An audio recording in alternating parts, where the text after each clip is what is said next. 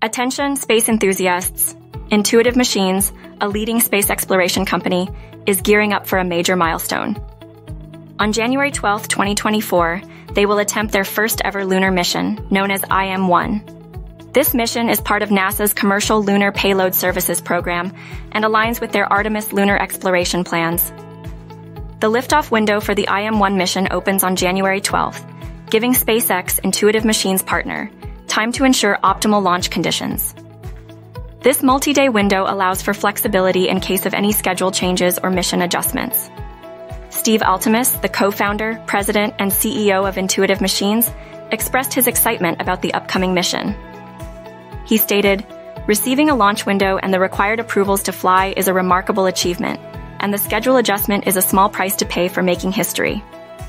Investors are already buzzing with anticipation, and it's no surprise that Lunar stock has seen a 5.2% rise. If the mission goes according to plan, the company could experience even greater gains, rewarding their hard work and innovation.